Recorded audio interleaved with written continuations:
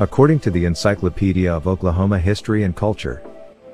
Cleghorn Mildred Imoch. Traditional doll maker, school teacher, and Fort Sill Apache tribal leader, Mildred Imoch, En-Ohn or Leah Bet, was born a prisoner of war at Fort Sill, Oklahoma, on December 11, 1910.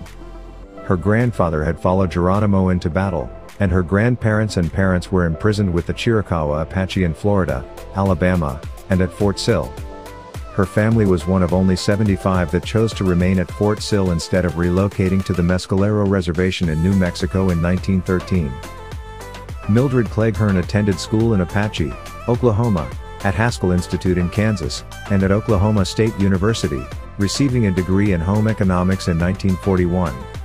After she finished her formal education, she spent several years as a home extension agent in Kansas, Oklahoma, and New Mexico, and then worked for 16 years as a home economics teacher, first at Fort Sill Indian School at Lawton and then at Riverside Indian School at Anadarko.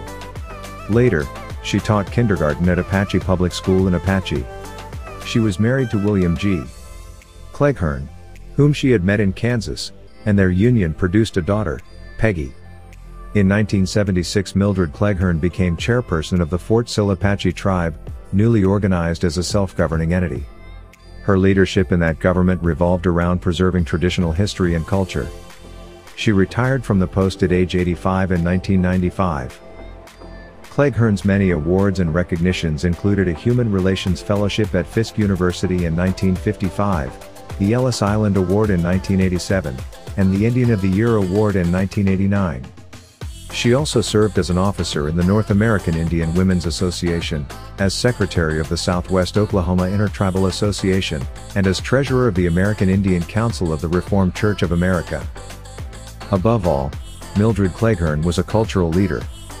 She spent a lifetime creating dolls authentically clothed to represent 40 of the tribes she had encountered in her teaching career.